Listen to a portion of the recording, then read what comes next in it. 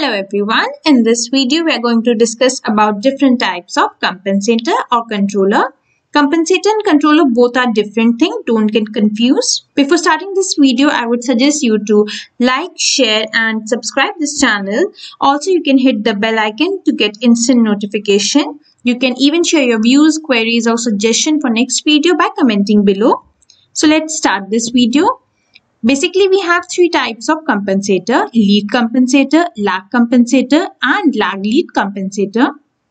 Lead compensator is similar to derivative type of controller, or we can say proportional derivative.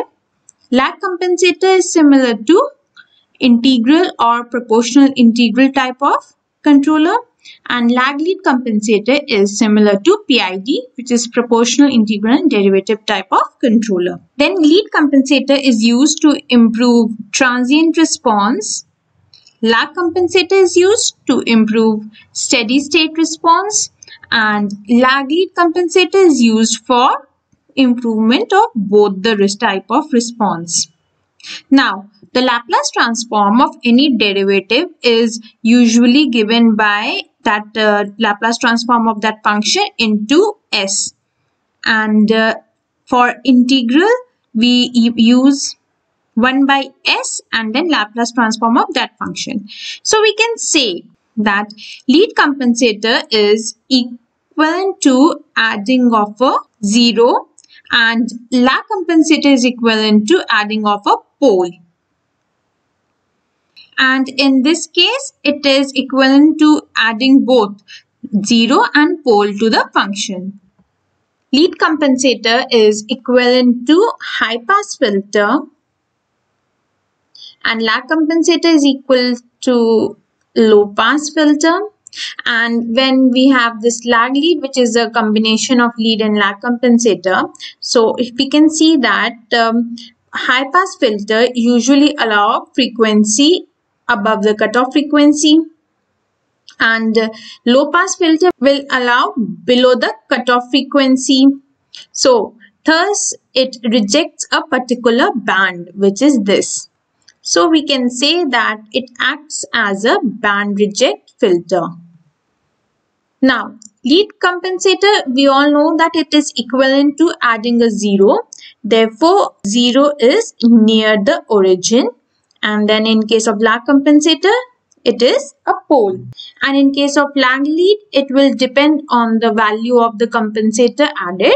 Now, PD controller is used to improve the transient response and thus it decreases the rise time and thus it improves the speed. But this is not available in this case. So speed is not improved, it is decreased and we get comparatively slow response. And since this one is a combination of both, so we will get a mixed type of response in this case. Now gain crossover frequency or omega GC, it is shifted to higher value in case of lead compensator and in case of lag compensator it is shifted to a lower value. But here the response is usually neutral. Now rise time, we all know that lead compensator is used to improve transient response, which means fast response, or we can say that rise time is decreased. But in case of lag compensator, rise time is increased, and in lag lead compensator, there is net decrease in the rise time. Now bandwidth. Bandwidth is usually inversely proportional to rise time. Therefore, we can expect just opposite of this, which is increase in lead compensator, decrease in lag compensator, and lag lead compensator will result in increase. Then stability. Obviously, when you're adding a pole, stability will be decreased. But this is not in the case of adding a 0. So here stability will be improved. And in lag lead compensator, the stability will be comparatively improved.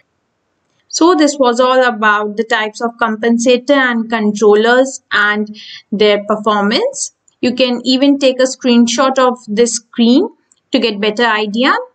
If you like this video, then please give a thumbs up and don't forget to share and subscribe. Thank you.